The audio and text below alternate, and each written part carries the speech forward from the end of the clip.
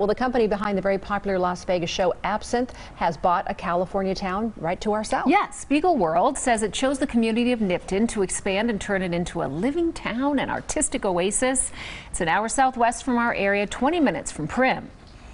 So Joshua Piguero stopped by Nipton today and spoke to its brand new owner. Spiegel World bought the town last year after the property had been sitting empty for several years. Staff is working to clear debris and turn empty lots into a circus village.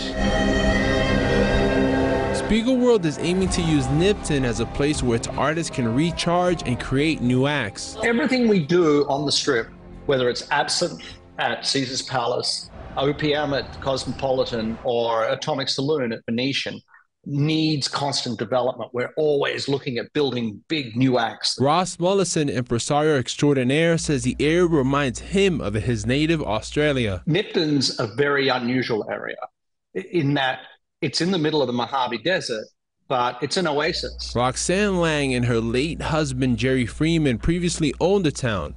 Before Spiegel World bought it for nearly $3 million, Lang sold Nipton to a cannabis company. They wanted to convert Nipton into a marijuana retreat, but that didn't work out. Spiegel World plans to beautify the town. Just trying to return the desert back to what it was.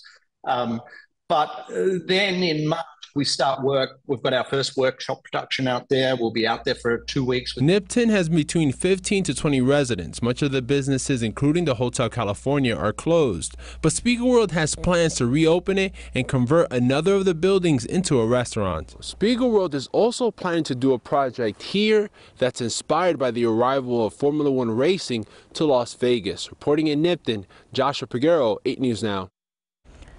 As he mentioned, Spiegel World hoping to be fully done with the transformation in Nipton by end of year in time for Formula One they're opening, but the company adds it also won't rush opening the town to the public.